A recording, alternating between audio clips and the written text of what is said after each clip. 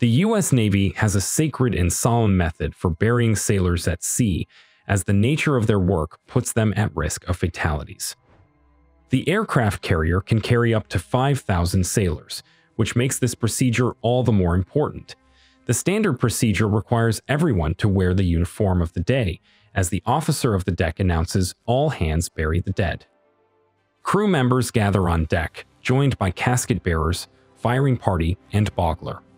A uniformed officer on active duty is necessary for a burial at sea.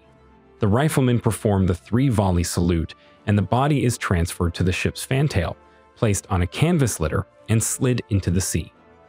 As the ship crew members salute, the ship's bell is rung, signifying a final farewell to their comrade.